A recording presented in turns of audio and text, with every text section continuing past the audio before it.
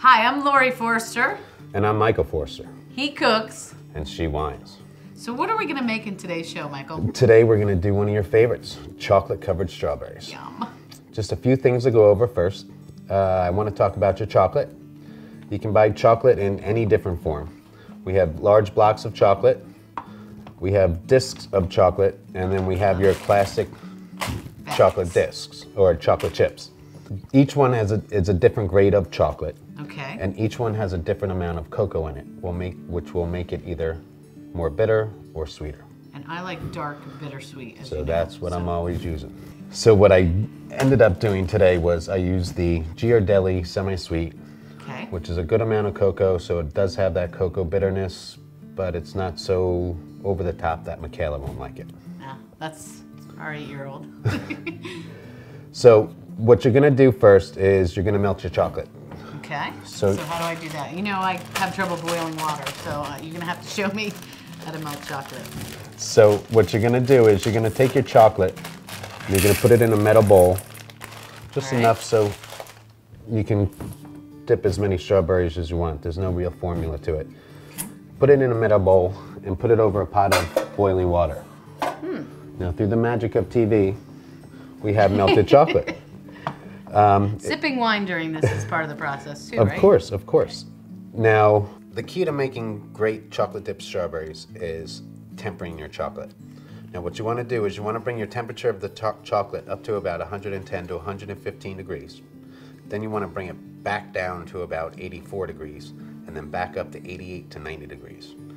Like sprints. It sounds like a lot of work, but it's really not that bad. You melt it so it's nice and fluid. You take it off the pot, you let it sit for about an hour. How can you let it sit? Then you put it back on the pot and bring it up so it's just nice and liquid, workable in your bowl. Yeah, That's nice. Can you basically see it. that? Because it looks delicious. It's just I want to plain stick my old strawberry chocolate. in there. Awesome. The other thing about chocolate is water is your enemy. You never want to put water near your chocolate. It'll make your chocolate seize up and you'll never be able to use it again. So I wipe down my strawberries. I do not wash them with water. And that's okay. There's no health issues with that. There's really no health issues. If you do wash them in water, which I don't suggest because they're very porous, they will absorb a lot of water and deaden the flavor. If you do wash them with water, lay them out on paper towels and let them dry completely. Make sure you don't have any leftover water on them. Great. So then it's just plain and simple. You take your strawberries by the stems, you dip it in your chocolate, go side to side, back and forth, as much chocolate as you want. Yum. Now, are these special strawberries that are for dipping or just your regular old? These are actually regular old strawberries that I got at the local supermarket. They do have the long stem strawberries towards Valentine's Day in the supermarket. Yes. They're a little bigger, but they don't have as much flavor. Oh, well, So- I like flavor. So you're looking for the good flavor in the strawberries. So again, you're just going side to side, nice amount of chocolate.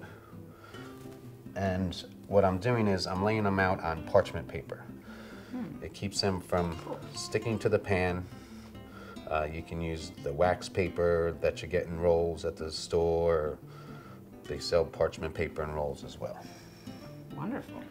And now, how long do I have to wait before I can dig into these? Now, with this tempered chocolate, you can sit these out on the counter in about an hour. They'll be nice and hard so you can eat them. If you don't have that much time, you can throw them in the fridge or the freezer. About 10 minutes, they'll be completely hard and ready to eat. All right. The one thing I want to tell you about, once they're done, you do not want to leave your chocolate dipped strawberries in the refrigerator. Really? I would do that. It's not going to go bad. Well, they have a shelf life, but no matter what, if you put them in the refrigerator, your chocolate's going to start weeping. And that's where you get the... These are supposed to make people happy, you know? You're going to get those little pools of water on the outside. All right. You don't really want that. So chocolate dipped strawberries, once they're dipped on the counter, they'll last 2 or 3 days, not much longer than that. Seriously But getting hungry. in our house, we never have a problem with them lasting that long. That's true. While Mike is finishing up the strawberries, I thought I'd talk to you about what we're gonna drink with them because they're great alone, but they're even better with the right wine.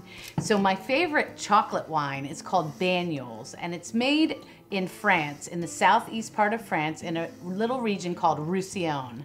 And Banyuls is the area it's made in. This one's from Chapoutier and has a braille on the label, which is really cool. But what is Banyuls? It's a fortified wine, just like port. And what that means is while the wine is fermenting, this is made from the varietal Grenache, they actually add a brandy to it that stops the fermentation, makes the wine a little more alcohol, a little more oomph to it, but leaves sugar that never ferments. So it's a little sweet, but also a little stronger. But it has these very strong berry and raisiny flavors that are such a great offset to the chocolate covered strawberry. Now remember, you want to make your wine sandwich too. You want to take a sip of the Banyuls, take a bite of the chocolate covered strawberry, and then take another sip of your wine to see how the two go together. Kind of just like us, honey. Just like us. All right, it's been an amazing episode. Chocolate covered strawberries. We have our Banyuls. Time to dig in. And I hope you'll tune in again to He Cooks. She wines. Next episode, we'll get Mike's famous New York Reuben. Have a good one. Cheers.